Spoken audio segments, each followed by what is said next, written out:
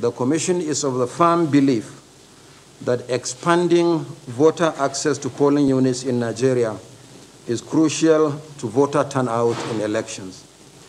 Experience has shown that enhanced voter access to polling units increases turnout in elections.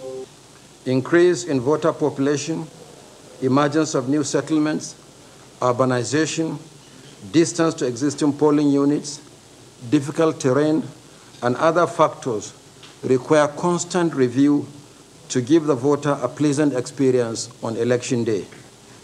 Above all, in the context of the COVID-19 pandemic, it is necessary to decongest polling units to minimize overcrowding and reduce the long distances voters travel, often in overcrowded means of transport, in order to vote during elections.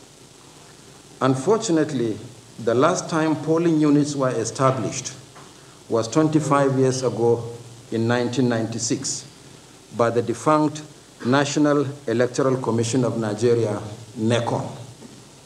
There were 120,000 polling units intended to serve a projected population of 50 million voters. Today, the number of registered voters is 84,004,084 and is set to rise after we resume the continuous voter registration ahead of the 2023 general election.